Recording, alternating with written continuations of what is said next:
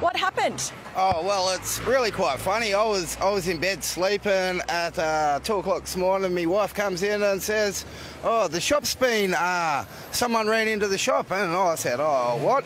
So I jumped out of bed and all I had was my undies on, and I've walked out the front and I've seen the car smashed, and I've seen the bloke walking back to the car. And so I've walked outside and I said, oh, what are you doing, mate? Like, you can't be leaving the scene.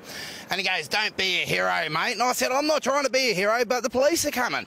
And he just decided he'd scoot up the road, and I just said, nah, it's not going on like that, mate. So I jumped in my car and I started chasing him up the road, and then he went down a side street, and then the police were coming, and I flashed them and sent them off in the direction of him.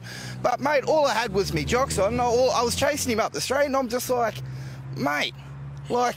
Because you told me that this is your mate's shop, yeah, and you didn't want him to get away. Yeah, no. Well, me mate's mum's had this shop for like 40-odd years, and look at it.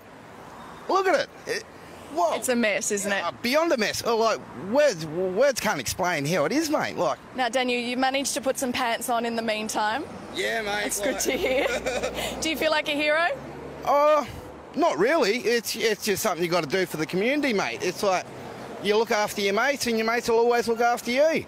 There you go. Good attitude. There you go, guys. Daniel, quite the Australian hero here this morning. As for the owners of the fish and chip shop, well, they are insured, but there is a big mess to clean up this morning. Oh, wouldn't you like to live next door to Daniel? Aussie of the day. Good stuff. and Jess. Yeah, thanks a lot.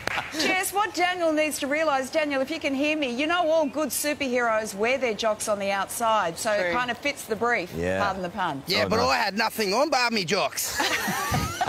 Yeah, Lisa. Well, you missed that bit of the uniform, but that's okay. You're a hero in our eyes. Well done, Daniel.